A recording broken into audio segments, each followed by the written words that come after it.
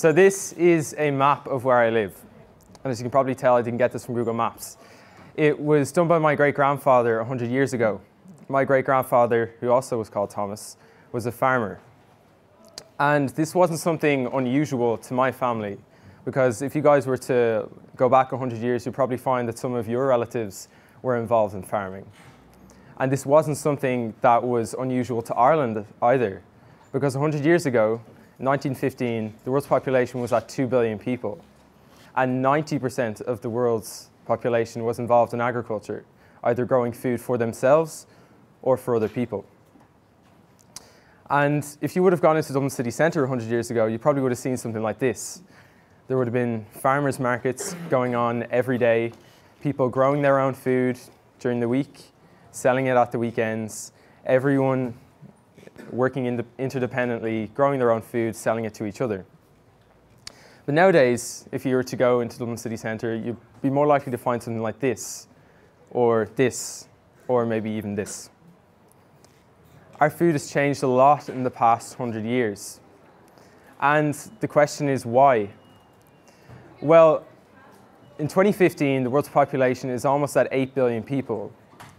So since 1915, the world's population has quadrupled. But the amount of people employed in agriculture now is at 2%. So the question is, why did this happen? And is it having any effects in the world we live in today? So when the world's population began to increase, the situation would have been you would have had the city and the farm right next to the city, and the farmers would grow the food, sell it to the people who were living there. But as the need for more housing increased, what was previously agricultural land had to be changed into residential land. So gradually, as this process repeated, the farm moved further and further away from the people they were giving the food to. And so over time, this had an effect on things. There was more people hungry, we needed to get more food, so we resorted to conventional farming. We started using chemicals. So we used things like herbicides and pesticides to increase crop yields, to feed more people. But into the future, because by 2050, the world's population is going to be at 10 billion people, and this is going to need a requirement for us to increase food production by about 70%. This model of farming is not going to be sustainable. We're not going to be able to continuously bombard plants with chemicals and not think that that's going to have an effect on our own health. So the question is, with this global impending problem happening very soon, it's happening right at this moment, what are the answers that we're going to come up with solutions? So for us, the solution is urban farming. So for those of you that don't know, urban farming is the growing of food, animals, and educating people all within the city. One of the great benefits of urban farming is that you don't need to get extra agricultural land. You can just utilize the space that you already have. So this is our greenhouse. And 2 or 3 months ago, this would have been a very different place. There would have been the odd pot of soil or a junior cert science experiment around the place, but nothing more than that.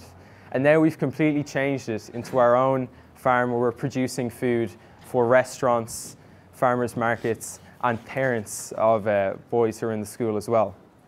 So what are we growing in the farm? Well, one of the main things that we're growing is a thing called microgreens, so they can be seen here. And there's a photo of some sunflower seeds on the PowerPoint. What are microgreens? Well, microgreens are these small plants that can be grown in trays. They only grow to about 10 centimeters in height. It only takes 10 to 14 days for them to grow. And after that 10 to 14 days, they can be harvested, given to restaurants, and used as garnish on dishes.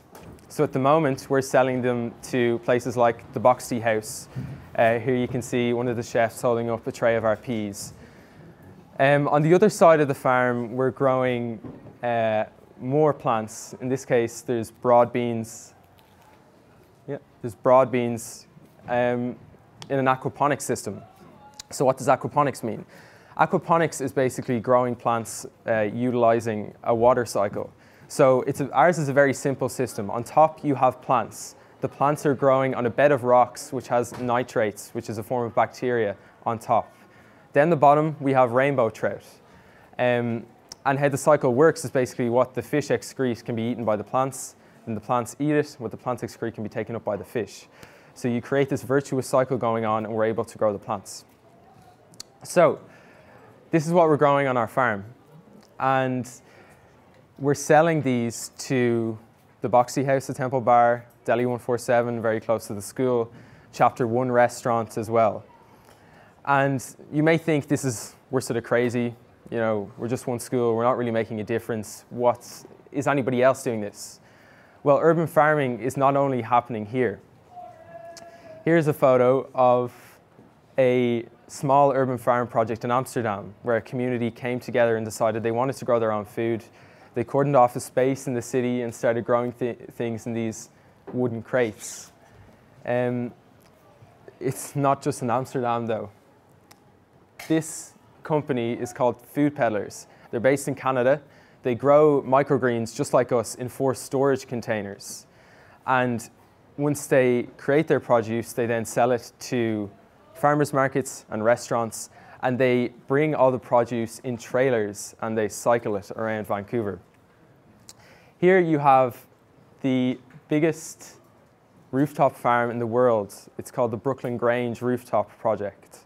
And these guys outside of New York are growing about 25,000 kilos worth of organic fruit and vegetables every single year and supplying it to the community of New York. Closer to home, only an hour away from the school down in Wicklow, you have the Happy Pear Farm. These are 2 brothers, part of a 3-brother partnership. They're also growing microgreens in storage containers, and they're selling them to over 120 super value stores across the country. So clearly, this isn't just something unique to us. It's a global movement towards creating our own food. And it's not only helping businesses like these, but as you can see here, this is the first tray of micro broccoli I grew at home. It took about 10 to 14 days. I harvested it and put it on this, which is a bowl of soup, which my mom made. It tasted really nice.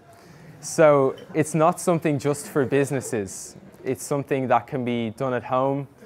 It's very easily done, and it doesn't require that much prior knowledge in agriculture.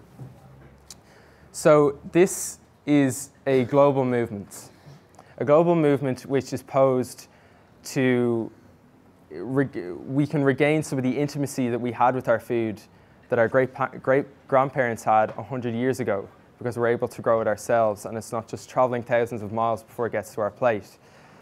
We can use the food that we grow to help support our communities, not only helping the economy, but helping each other by sharing the food that we create.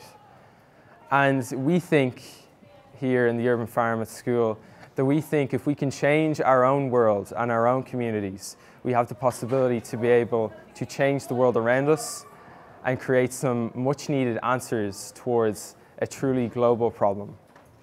Thank you.